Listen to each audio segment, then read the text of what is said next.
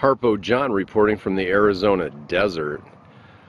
Looks like that bright area up there very well could be the moon, unless it's some sort of refraction from the sun. But as you can see, the sun is completely in the opposite direction. Now, when I sweep across and come up to my area,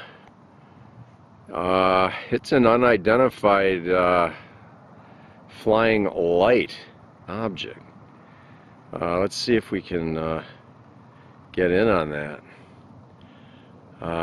Again, it's the mountains nearby in the Arizona desert, and a mysterious light in the sky, and I'd like to figure it out.